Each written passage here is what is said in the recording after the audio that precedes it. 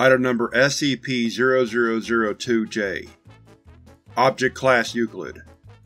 Special Containment Procedures. SCP-0002-J is to be located on Floor 36 of Site-88 in the High-Value Containment Division's Communal Restroom.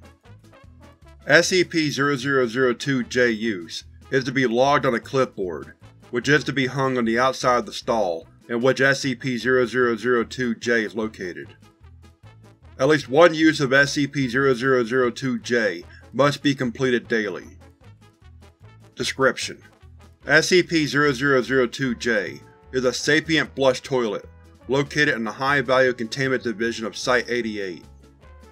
SCP-0002-J is capable of textual communication through any wirelessly capable device brought into its stall. The device utilized in this manner has a marked effect on the speed at which these communications are accomplished, with laptops allowing the highest volume of communication. SCP-0002-J's continued sapience appears to be connected with regular use for its original purpose.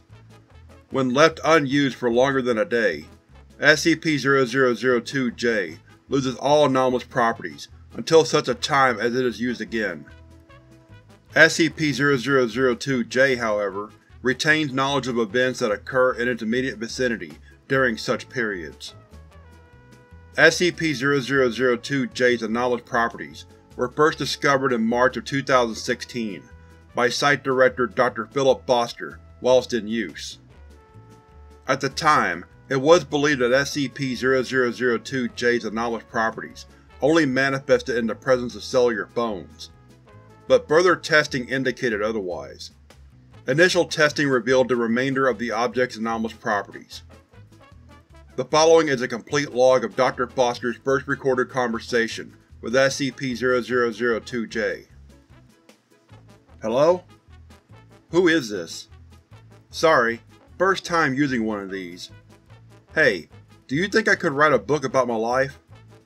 I don't even know who you are. Believe me, I've seen some shit.